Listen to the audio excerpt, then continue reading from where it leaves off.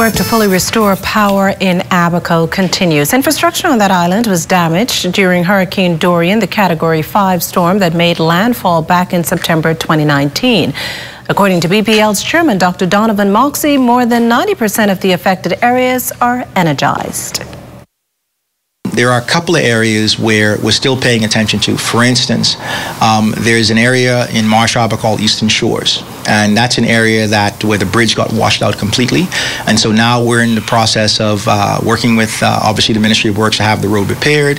We're putting in underground cabling to get out to that area, and we hope within the next 6 weeks to have that particular area energized.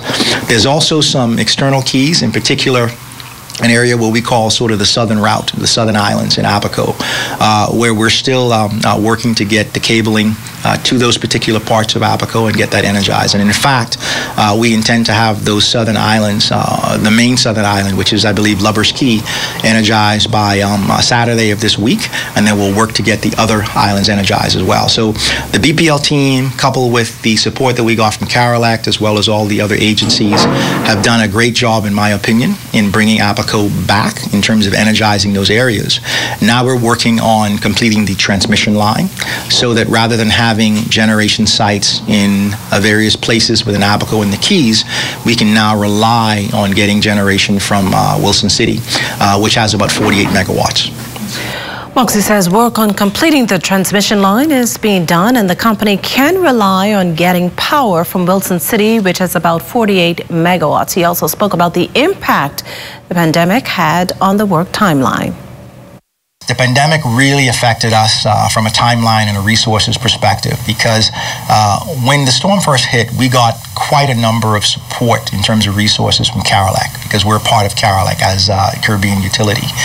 And it so happened that the contracts that we were on, they began to expire for the CARELAC workers around January, February. And we were looking to get additional resources from the Caribbean. But when the pandemic hit, and all of the travel restrictions started to come into play and people were uncertain, that really, for us, it limited the resources that we had available. And obviously, when you look at the responsibilities that the government had and where we were getting our funding from, there were some delays in funding for us as well.